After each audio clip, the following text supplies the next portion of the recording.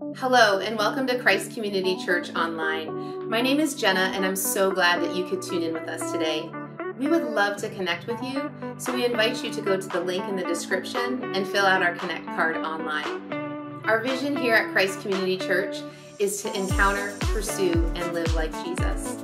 Our prayer for you today is that no matter what day of the week it is, or where you're watching this message from, that you truly encounter Him.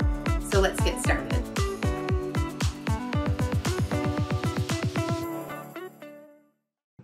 Amen. Go ahead and find a seat where you are this morning. Thank you, worship team. Thanks for letting me interrupt you guys this morning.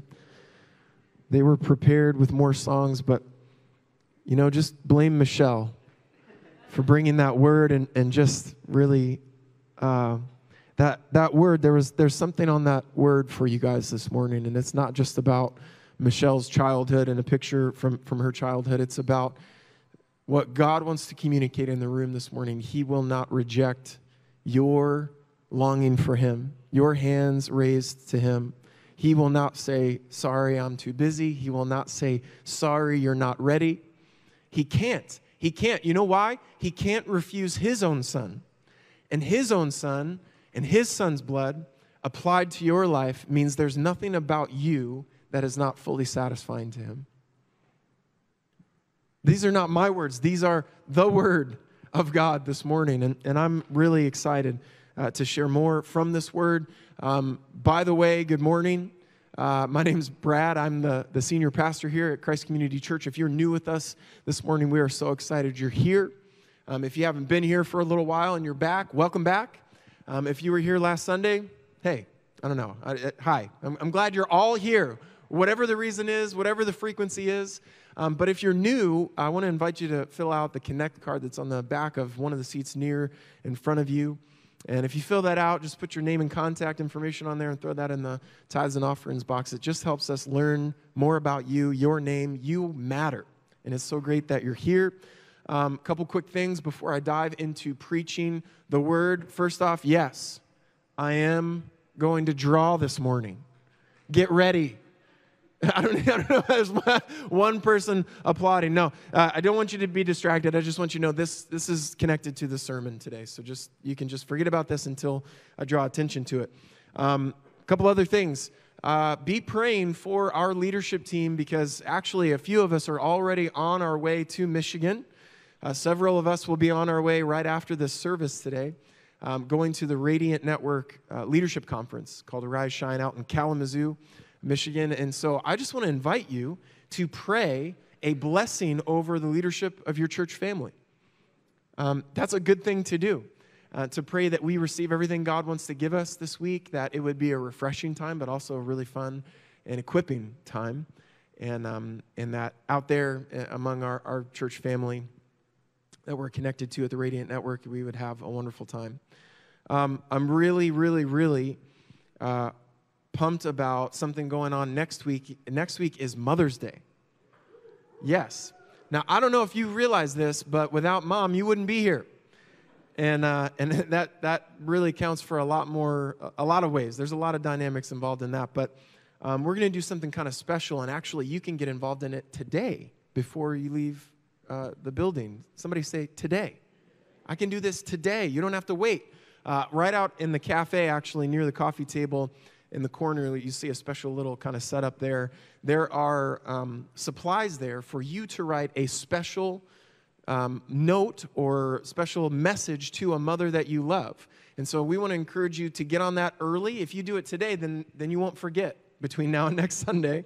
And you can either hand that to them, take that with you today and hand that to them in person. Also inviting you to fill out a special message for a special mom here that you want to give a message to, a shout out to, or just all moms here. And you can actually post it right there to the boards, I believe. A special, fun, and creative way that you can say thank you to all the moms in your life. And so you can get involved in that today. We are in a somewhat new sermon series called A New Way to Be Human. And what we've been looking at in this series is the Sermon on the Mount from Jesus in Matthew 5 through 7, where Jesus stood up, actually sat down at the beginning of Matthew 5, but he had a crowd around him, and he was just in just the right geographical environment where he could speak firmly and be heard a long ways, very clearly. And he sat and he taught. He sat and he instructed. He sat and he shared from, listen to me, you need to catch the significance of this. Because John 1 says, he is the Word of God. From the beginning, he was here. Everything is made by him and for him and through him and all of that. And the Word of God himself sat down and shared from himself. How many of you know when Jesus broke bread with the disciples and took communion, like we're going to a little bit later? You can just hold on to these for a little bit. We're going to do that in the service today before we end our time. But when Jesus broke bread and handed it to them, he wasn't just saying, here's something that I'm giving you. He was saying, here's me. And when Jesus sat for the Sermon on the Mount, he didn't just say, here's some information. He was saying, here's me. Here's God. Here's what you need. It's not just rules and information. It's an invitation, actually, to let who God is in the person of Jesus and what flowed in his life flow in your life as well, so that you're not just walking around trying to fake it till you make it, but you're actually living like Jesus is part of our vision here at Christ Community Church for you. Is that what was in the Son of God would get into you. Scripture says he sent the Spirit of his Son into your heart to cry out, Abba, Father. And we've been crying out to the Father this morning. And I don't know if you pay attention to any of this or if you're, an expert in communication like our own Alex Lyon or others in the church, but I have a little bit of a format I try to follow and try to be consistent with. I like to start with a story or a funny thing to kind of engage you and kind of get you going. I don't have a story today. Then I try to play on like some tension of like what's happening in culture or how this, what the pain point of your life might be. I don't have any of that today. I just want to dive right into the Word of God. Is that good? Today my message is called Christ Fulfills the Law, and I want to read together out of Matthew chapter 5, verse 17 through 20. I would love to hear some paper Bibles turning right now because your phone is just too much of a temptation to check like the weather or something. But either way, open whatever Bible you have to Matthew chapter 5, and let's read these words together. Matthew 5, beginning in verse 17. You ready? Is anybody going to talk to me in church today? It's so much more fun when you guys talk back, okay? So much more fun. Matthew 5, beginning in verse 17, Jesus has already begun. He's kind of in the midst of his sermon here. Do not think that I have come to abolish the law or prophets. I have not come to abolish them, but to fulfill them. For truly I say to you, until heaven and earth pass away, not an iota, not a dot will pass from the law until all is accomplished. Therefore, whoever relaxes one of the least of these commandments and teaches others to do the same will be called least in the kingdom of heaven. But whoever does them and teaches them will be called great in the kingdom of heaven. For I tell you, unless your righteousness exceeds that of the scribes and Pharisees, you will never enter the kingdom of heaven. All right. Come on, would you pray with me one more time that the Holy Spirit would come lead and guide us to all truth? We need that this morning. Holy Spirit, come do exactly what Jesus said you would do in our lives. Lead us to truth. We're not talking about somebody's truth out there. We're not talking about the government's truth. We're not talking about Hollywood's truth. We're talking about the truth of God that has stood for all of time. Would you come reveal Jesus, the Son of God, here in our midst and everything he has for us in this sermon. In Jesus' mighty name, amen. Amen. This is going to be really fun today, but I'm telling you in advance, it's a lot. And you might look and think, man, why are we taking these little chunks of this sermon? Like, couldn't we take we're going to bite a bigger chunk next week, I promise. But there is so much going on here in 4 verses. So much important stuff. We've really got to take our time with it today. And I want to try to break this down because last week I described the Word of God, and in particular this sermon, is not just information on a page. It's a spiritual meal. I said it's a spiritual meal, somebody. And that means that we get to take this in today and digest it in our spirit. And for you to be filled with the Word of God means that you're able to be filled with what filled the life of Jesus. Did you know that in Matthew 4, Jesus was led out into a temptation that I cannot imagine bearing 40 days without eating anything? It would be especially hard for me. Anybody like me this morning? Some of you are indifferent to food, I guess, but I need food. And if you ate breakfast this morning because you knew you'd get a little hangry but by the end of church, you know what I'm talking about. But in Matthew 4, the tempter, Satan, approaches him and says, if you are the Son of God, questioning his identity, if you are who you say you are, if you are who you think you are, then turn these stones into bread. That would have been awesome. I would love to see some stones turned into some fresh baked bread, okay? Jesus, however, answered, being full of the Spirit of God and full of the wisdom of God and the Word of God himself. Man must not live on bread alone, but on every word that comes from the mouth of God. Which means this word is like bread for your inner man or inner woman, okay? Sorry, I don't want you to be offended by little things this morning. Jesus was fed and filled with the Word of God, and you can be too. Come on. That's good. That's really good. So let's break this into 4 parts like a 4-course meal. Let's think about it that way. I don't know. I don't have the means to eat 4-course meals all the time. But appetizer, salad or soup, main course, dessert, let's get into it. The first course for us this morning, I want you to see, is that Jesus completes the story of Scripture. Jesus said, don't think, it would be wrong to think that I've come to abolish the law or the prophets. This is kind of a thinking he wanted to head off early because he's come to build a new covenant. In fact, when Jesus shared the first communion meal with his disciples, he said, this is the blood of the new covenant. But he wanted to make sure to be very clear here early in his ministry, I've not come to abolish what has been written. Now, in Jesus' day, this would have been the Old Testament or the Torah, the Bible of their day. Jesus said, I've not come to abolish the law or the prophets. Every word of God written down so far. I've not come to abolish them, but to fulfill them. Now, it's important for us to sort out and really get this correct because it would be true, but maybe not the whole picture if all this communicated to you this morning was that Jesus fulfills the requirements of God. Right? Because if we look at the law and we look at the prophets, it's a lot of instruction, it's a lot of teaching, it's a lot of talking to the Israelites and saying, do this, don't do that, act like this, right? Don't lie, don't kill, don't do these things, right? And if all you get out of Jesus' words here is, well, Jesus did the things God said to do and didn't do the things God said not to do. Yes, that would be true, but it's not really the whole picture, is it? I think it would be better to see what Jesus is saying here as essentially Jesus saying, I am the focus and reason for all the Scriptures, right? Because Jesus is going to say to the scribes later on in the Gospels, you search them, you memorize them, you devote your life to the Scriptures because you think they give you life, but they point to me, Jesus said. Okay?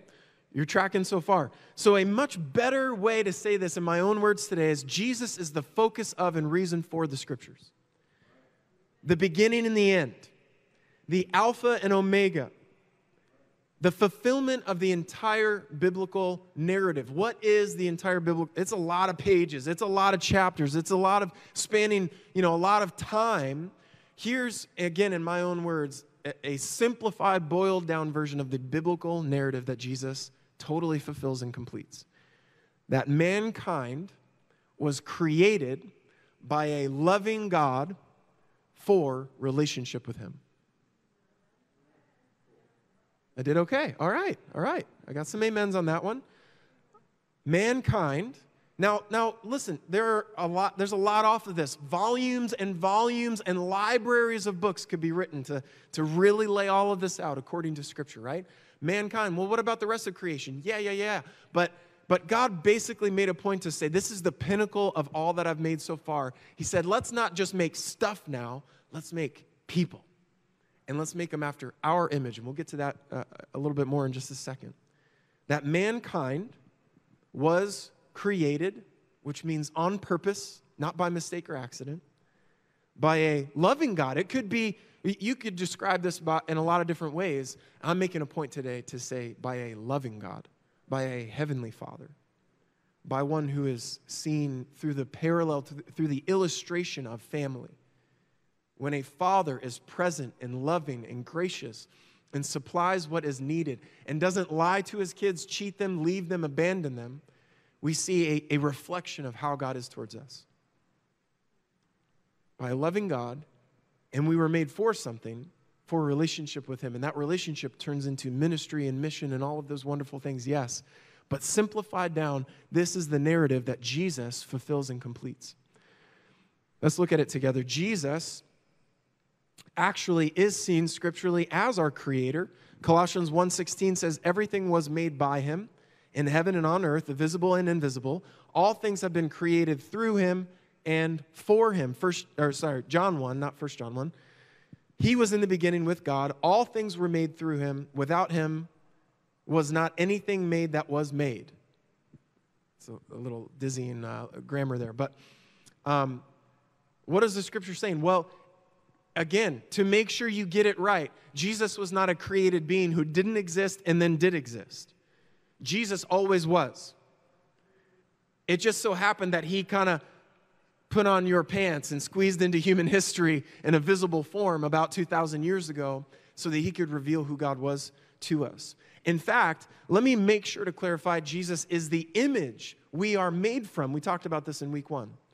Genesis 1:26, God speaking, the Father, Son, and Holy Spirit speaking to himself. Let us. Then God said, let us make man in our image according to our likeness. Colossians 1:15 says Christ is the visible image of the invisible God. Therefore, 2 and 2, put it together. Jesus is the image who always was that we were made after. This is important because I think sometimes we get a little mixed up and we think Jesus put on our image. Think about that. That God was just like, I don't know, this like nebulous, glowing, floating something in space, and then had to kind of make a cookie cutout of what a human would look like, and it turned into us. And then in order to come like us, he had to put on that form. But actually, Scripture says we put on his form. We were made in his image.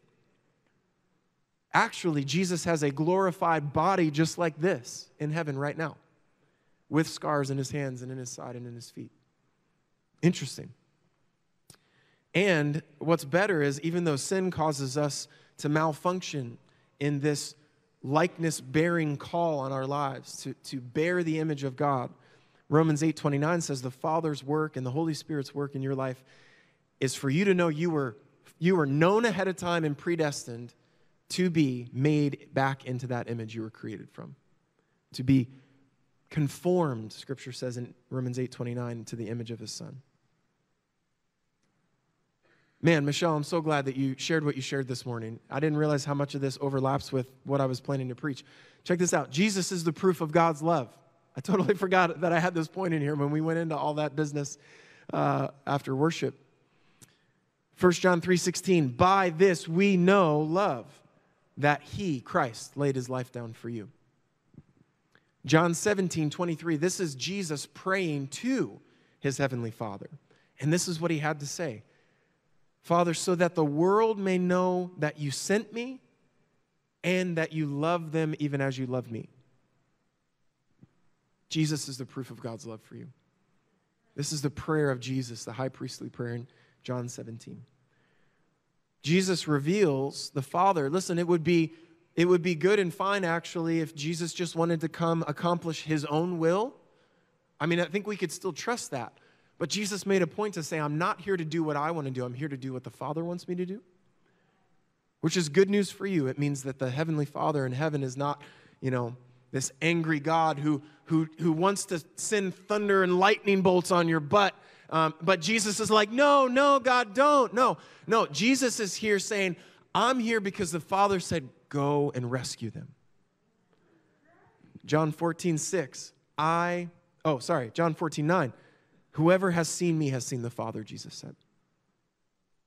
And in the Garden of Gethsemane, before he's about to be betrayed into the hands of the mob who are going to take him and beat him and accuse him and all of these things, he's praying to the Father. He's crying out and he's saying, not my will, not my comfort, not what's easy, but what you've sent me to do. And on the cross, before he breathed his last, he said, it is finished. What is finished? The work that you sent me to do, Father, is finished, completed. The task is done. Jesus redeemed us for a reason now to make relationship possible. John 14:6, I am the way, the truth, and the life. No one comes to the Father except through me, which means Jesus wants you to come to the Father. And he wants you to come through believing that he is who the scriptures say that he is. We could go on and on and on like this, but Jesus is the complete biblical narrative this morning. You can open up your Old Testament, you can open up the law of Moses, you can open up the prophets and see Jesus. And Jesus stands here in the Sermon on the Mount and says, I've not come to abolish or put that away, and we'll break that out a little bit more here in a second. I've come to complete it and fulfill it. So let's get back to our verse now. This is just verse 1, verse 17 technically, but our first verse today. Do not think that I've come to abolish the law or prophets. I've not come to abolish, but to fulfill them. Key words here for us to understand what exactly Jesus is saying. Abolish. Let's look at this first. I've not come to abolish, which means to overthrow or destroy or invade. Check this out. Unyoke or unharness. That's really good. That's really, really good. What Jesus is saying is, I've not come to disconnect your life from the Old Testament. I've not come to unyoke or unharness you from the Word of God, which is great considering Matthew 11. And we looked at this a couple weeks ago, that Jesus is going to give this invitation in a few chapters. Come to me, all of you who are weary, trying to live this life in your own strength. You're burdened. I want to give you rest, he says, and this is how I'm going to give you rest. Take my yoke upon you. Nearly all biblical scholars unanimously would call the yoke of Jesus the Sermon on the Mount. Jesus is saying, take my sermon on your life. Take this equipment I'm giving you. Take this on your heart. Take what's in me, put it in, get it in you on the inside. Get the Word of God in you. Learn from me, he says, because I'm lowly and humble in heart. You will find rest for your souls, for my yoke is easy and my burden is light. You're like, Pastor, I've read this word before. It ain't easy. It ain't easy. Well, Frederick Dale Bruner, in his commentary on Matthew, he said what Jesus means is that obedience to his Sermon on the Mount, or his yoke, will develop in us balance and a way of carrying life that will give more rest than the way that we've been living. It's about trust. It's about trusting. What Jesus came to do is not unharness you from the Word of God, but harness you even further. Fully harness you. In fact, he says, I haven't come to abolish, I've come to fulfill, which means to make full, complete, perfect, perform, execute. Or one biblical scholar I read, I like this, he came to fill it full. I like that. I like that. It means not a drop is missing from what God wants you to be connected to in his word. So again, Jesus is saying, I've not come to unyoke you or unharness you from the Old Testament or from the Word of God. I am the Old Testament. I am the law. I am the prophets. I am the Word of God. No, I don't want you to get it wrong here, that I've come to close the book and start a new book. No, this is the same book, the same God and the same story. And Jesus fulfills it. Let me give you one more really good quote before we move on to course 2 from Michael Miller here. I gave you just the first line. Jesus is the perfect revelation of God. This is from Michael's book, His House, His Presence. The staff and elders and I are going to get to hear Michael Miller preach this week at Arise Shine. I'm really looking forward to that. In this book, he says, Jesus is the perfect revelation of God.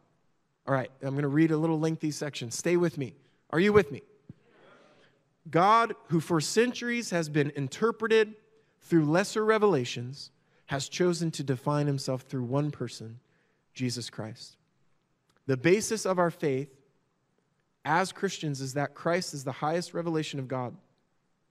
My thoughts about God have to be found in the person of Jesus.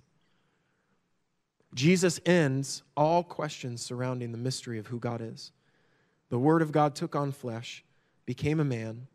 Any idea or thought that you have about God must be found in the life and revelation of Jesus. Jesus is the exact representation of God to us today.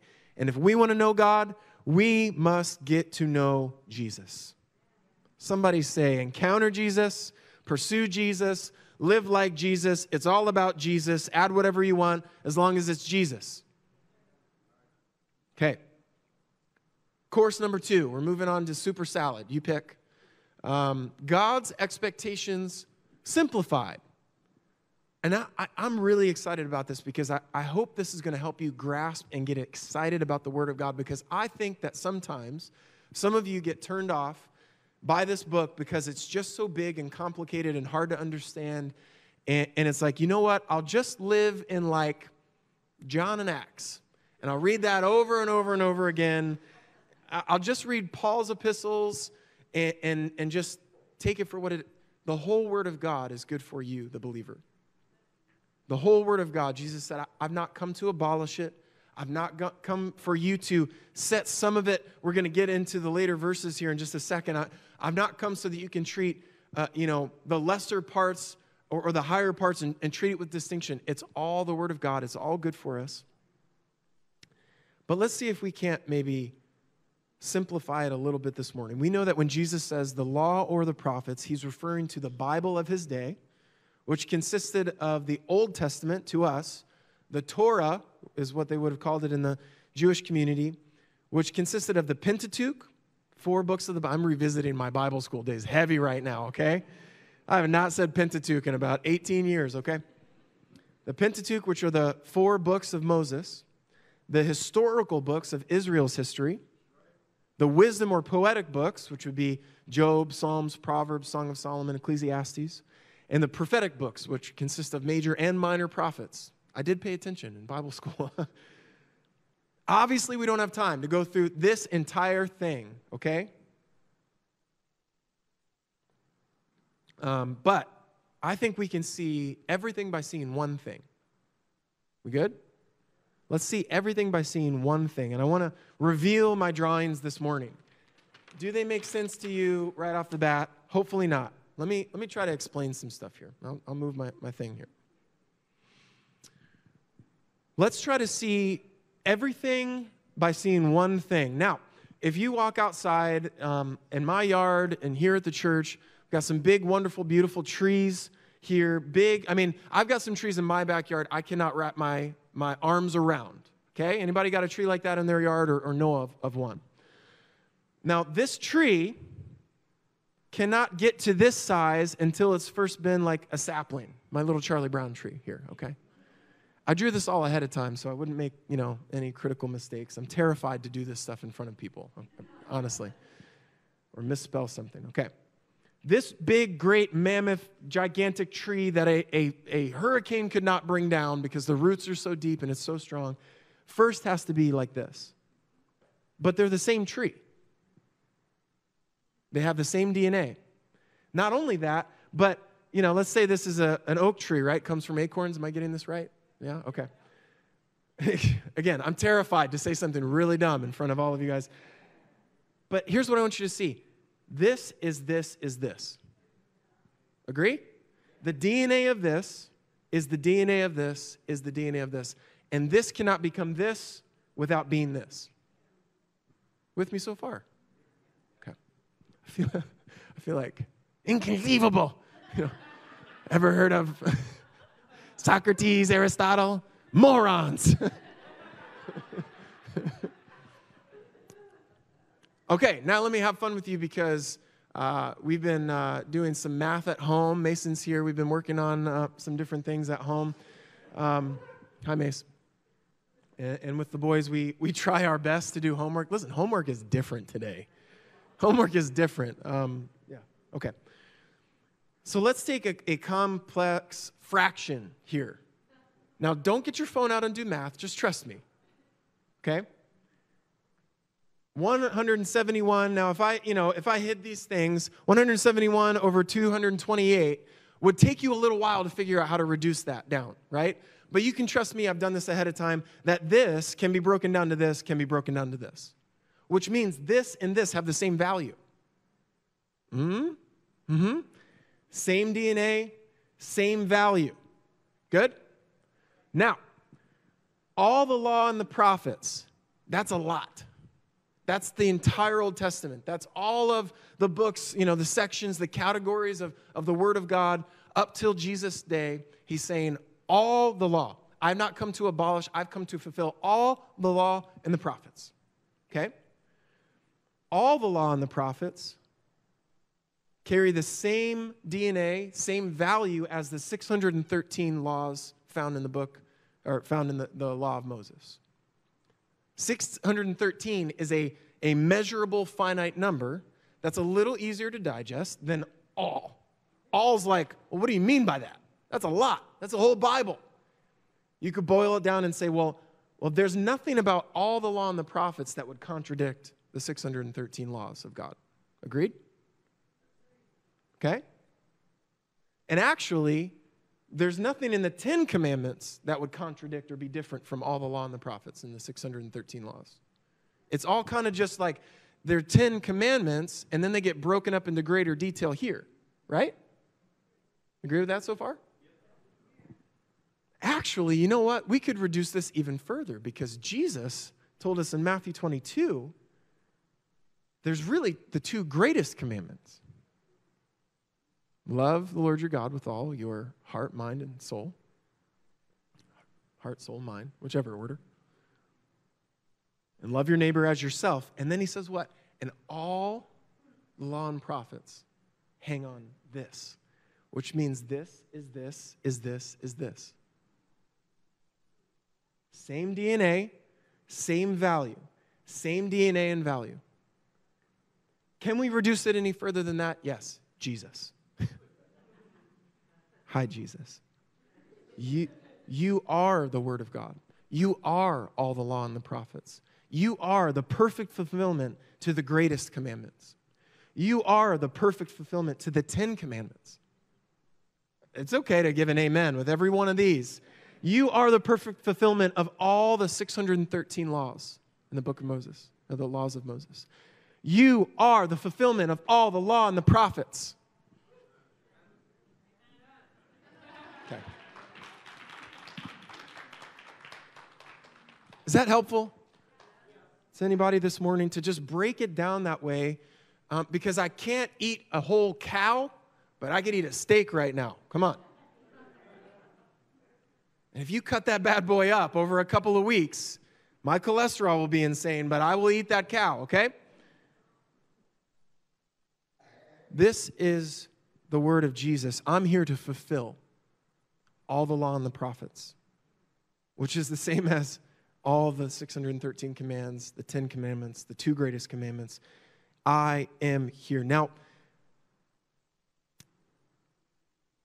a right response at this point might be, oh God, you are terrifyingly complex and yet unsettlingly simple. Because God, at least if you were so complex, you were out of reach and far away, and I wasn't even in the same zip code, then I would have an excuse to not follow these things. But because you come in one human life and even break it down into two great commandments, I have no excuse. Because, Jesus, you've come to do the work of fulfilling it all, so I don't even have to feel that pressure. Oh, God, this is terrifying. It's so complex and so simple all at the same time, and it's that kind of spiritual poverty. I can't even begin to solve this riddle, to solve this Rubik's Cube, God, that's so simple and in my hands, but so amazingly complex as all the law and the prophets, that I can hold an acorn in my hand, but I don't understand really what's going on all the time under the surface with this tree and under the surface of the soil. There's so much to your word. There's so much to following this yoke. This Sermon on the Mount is so much, and yet so simple and so right here and attainable. And it's this kind of spiritual poverty that Jesus talked about when he said, blessed are the poor in spirit. Blessed are those who understand without God, I can't. Blessed are those who understand without God, I could never. And that actually, Jesus coming to fulfill all the law and the prophets is the best news in the world. Which brings me to our third course and my third point here, that all of this is impossible without God. And you were never meant to try and run and chase and lift and do the heavy work on your own, by yourself. It was always going to be about Jesus, the Son of God, coming to fulfill this, and then filling your life with what filled his life. Matthew 5, back to our section of Scripture this morning. Let's read the rest of it here. Truly, I say to you, until heaven and earth pass away, not an iota, not a dot will pass from the law until all is accomplished. Therefore, whoever relaxes one of the least of these commands and teaches others to do the same will be called least in the kingdom. Whoever does them and teaches them will be called great in the kingdom. For I tell you, unless your righteousness exceeds that of the scribes and Pharisees, you will never enter the kingdom. And I would propose to you that the Jewish people hearing Jesus say this were terrified, because they knew how hard the scribes and Pharisees were working to memorize whole books of the Bible, dedicating their lives from childhood to the performance of God's laws and expectations, and in fact, adding to the 613 their own traditions from their forefathers and all of that. Three very important things Jesus says here. Not an iota or dot will pass or be missed. Remember, God gave us the law. He doesn't need it. It was for us. Paul calls it our guardian or our tutor that was instructing us on the things of God, instructing humanity on the things of God until Christ could come and totally set us free. And he's watching us, and he's saying, I want you to know that I'm not relaxing you got to cross every T and dot every I. I'm not relaxing one aspect of that. The iota is the Hebrew yod, which was the smallest letter of the Hebrew alphabet. And the dot likely refers to just any tiny stroke that's part of a Hebrew letter. Jesus is saying, I won't relax any of it. And whoever does relax it is going to be brought down to the least in my kingdom, because you're out of alignment with my word and who I am. And then he says this, and unless your righteousness exceeds the scribes and the Pharisees. What? These guys are like superheroes. They memorize books of the Bible. They were raised around the traditions of the Jewish faith. They're militant. I'm toast. How is my righteousness ever going to exceed? We got to flip the script a little bit, which I think is what Jesus is doing here. Oswald Chambers, our boy, he's got our back. He said, our Lord's principles are unbelievably difficult. Let's check this out on the screens. Everything he teaches is impossible unless he can put into us his spirit and remake us from within. Now, let me remind you this morning, in 1 Samuel 16:7, the prophet Samuel went to anoint the next king of Israel. And he went and he saw all these tall, handsome guys at Jesse's house. And he said, surely it must be one of these. But the Lord said to Samuel, don't look on his appearance or the height of his stature, because I have rejected him. For the Lord sees not as man sees. Man looks on the outward appearance, but the Lord looks at the heart. And I would have you understand, these words are incredibly prophetic, incredibly meaningful. Because in the Gospels, Jesus is going to go after the Pharisees and scribes as what? Whitewashed tombs.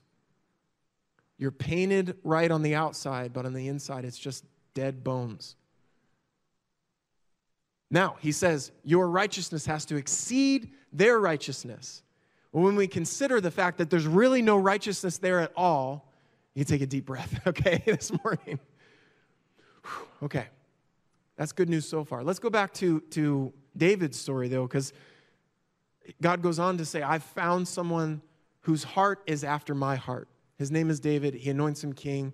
Let's do a comparison here now between Saul and David, because Saul was tall, handsome, strong. He was the first king in Israel's history. Tall, handsome, strong, outwardly appealing, but disobedient, insecure, compromising, manipulative. David, small, young, ruddy. I think that means he had red hair, right? Unexpected, surrendered, tender, repentant, a man after God's heart. Which one sounds like what God is looking for? Is God looking for the militant, never miss a single aspect, but on the inside it's just all dead? Or is he looking for a heart after his heart, right? Now let's overlay that on Jesus' words to the scribes and Pharisees, that they were respected and honored by the people for their outward performance. In fact, they become kind of the example Jesus uses of how not to do it. So in order for Jesus to say, your righteousness needs to exceed theirs, he's saying, don't be like them, okay? They were rejected by God for their inward evil, just like Saul. Scripture tells us they planned to kill Jesus. And if I asked you this morning, I'm not going to take a poll, but what do you think the main reason, some of you know the answer because you've read it, what do you think the main reason is that the Pharisees decided to kill Jesus, according to Scripture? Anybody know? Somebody said envy? Mark 15:10, he perceived that it was out of envy that the chief priests had delivered him up. Interesting. Jesus was God's son, and therefore, out of relationship of what God provided for him, more righteous than they could ever be in their own effort. His righteousness exceeded theirs. Guess what Jesus offers you when you profess faith that he's the Son of God? His own righteousness. Romans 3 says, the righteousness of God has been manifested apart from the law or apart from performance. The righteousness of God through faith in Christ Jesus for all who believe. Not all who perform, not all who are militant, not all who are disciplined to the point of perfection like the Pharisees and scribes were trying to be, all who believe. There is no distinction, Paul says in Romans 3, for all have sinned and fall short of the glory of God, and all are justified by his grace as a gift, through the redemption that is in Christ Jesus, whom God put forward as a propitiation by his blood to be received by faith. Jesus speaks with true authority. We know that because in week 1, we looked all the way at the end of Matthew 7. It says they were amazed that he taught with authority, not like the scribes and Pharisees who taught from the standpoint of, you better, these words are in this book, and it was just information to them, but Jesus is teaching as if he is the word.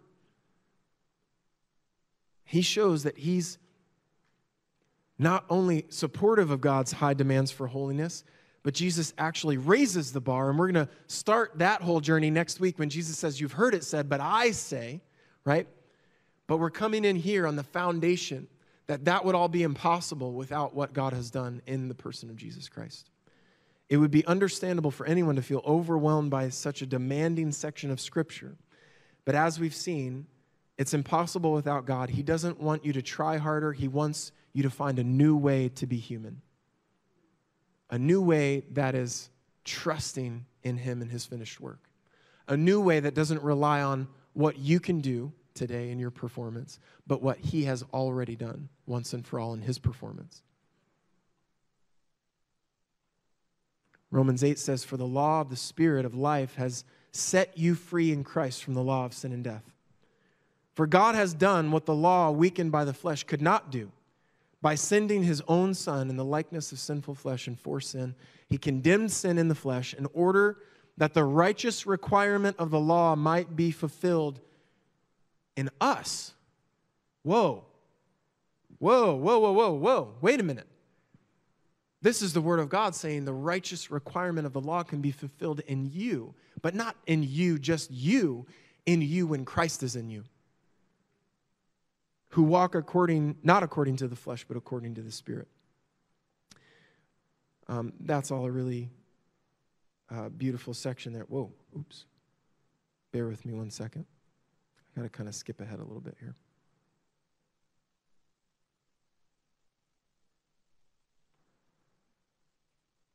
Yeah. Mary, would you come, please, and play a little bit over here by my beautiful illustrations? I want you to grab the cup and juice and just keep it close by.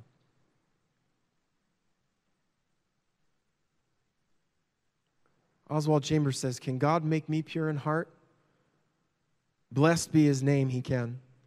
Can he alter my disposition so that when circumstances reveal me to myself, I am amazed? He can. Can he impart his nature to me until it is identically the same as his own? He can. That and nothing less is the meaning of his cross and resurrection." Jesus communicated all that his life and his teaching and his death and resurrection would accomplish when he shared an important meal with his disciples towards the end of your Gospels. Here's what I want you to see this morning. You're invited to the table of God. And it's not by your own ability to accomplish any of this. It's based on what Jesus has already done, and that's what these elements represent today. We're going to take these elements and do it uniquely here at the end of our service, and when we receive them, we're going to pray. The altar prayer team will be here today. If anyone needs prayer for anything specific, you need somebody to just stand with you in prayer and faith and believe with you for something, we'd love to pray with you today. But between now and then, what we're going to do is focus on the sacrifice of Jesus, by which he fulfilled all the law and the prophets, by which he calls you to a very, very high standard that can only be reached when your life is filled with what filled his life. Our final course, if you will, today is to look at the table and the meal that Jesus prepared. This is an important Jewish meal. It was the meal of Passover that he shared with his disciples. I want you to see these elements that Jesus invited his disciples to the table. He said, "I have longed to share this meal with you." And he invited them to come. And a table is a place of what?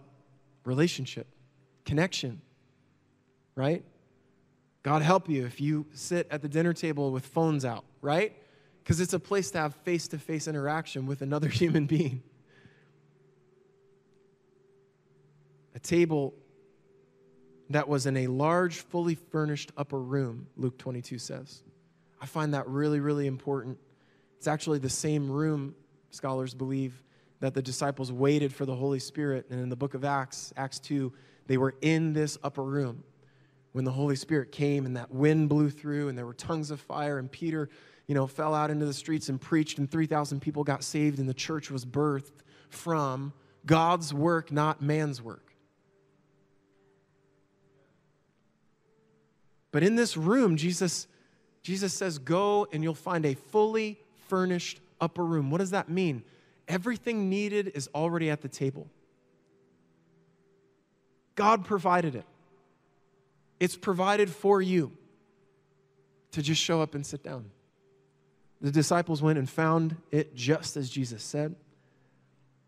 And they shared the Passover meal together. The Passover was celebrated to remember when God told Moses to have the Israelites put blood of a lamb on their doorposts to avoid the judgment coming to the Egyptians.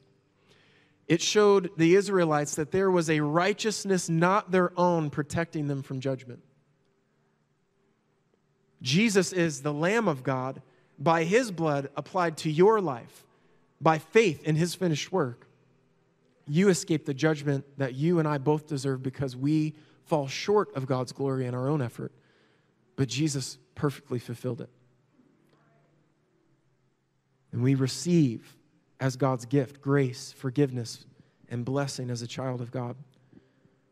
Jesus broke bread and gave it to them. Well, in John 6:35, Jesus said, "I am the bread of life, and I've come down from heaven." You thought it was awesome when Moses, spoke to God and manna came down from heaven. Well, here I am.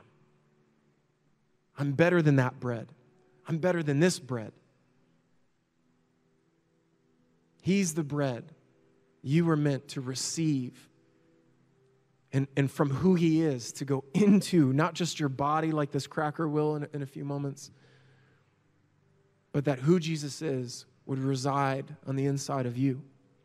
Jesus gave them a cup of wine to share. Ephesians 1:7 says, in him we have redemption through his blood. That's what the juice and the wine represent. The forgiveness of sins in accordance with the riches of God's grace. Communion reminds us this morning and at all times that Jesus fulfills all the law and prophets. Jesus completes the story of God.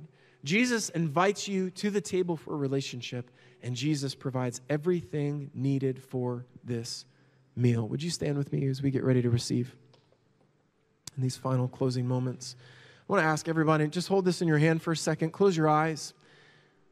Scripture tells us very clearly this meal is for believers. And if you're here this morning and you're like, I'm not ready to believe in Jesus, I don't believe in Jesus, I'm not sure about all this stuff, I would just ask you to set this meal aside. Because the Apostle Paul actually said you could be taking judgment upon yourself by taking this meal inappropriately. But I want to give you an opportunity right now, if you want to receive this meal because you want to believe in Jesus as he's been presented to you this morning as the one who fulfills every requirement of God,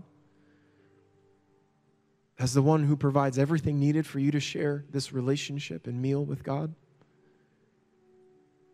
Right now is your chance and your moment. If you're here in the room, and when you came in, you would have said, yeah, I don't believe in Jesus, but right now you're saying, I can't believe how good God is. I want to believe. Would you pray quietly and simply right now? Jesus, I believe you are the Son of God. I might have a lot of questions that need working out later, but I know all my questions can be answered in you. I might not be an expert on all the law and prophets, but I believe the word I've heard today, that you are the law and prophets. And your finished work on the cross is all I need. I call you Savior, and I call you Teacher today. In Jesus' name, amen. Now, everybody keep your eyes closed. Let's focus now on the elements. For all who believe in Jesus this morning, let's open up the bread first.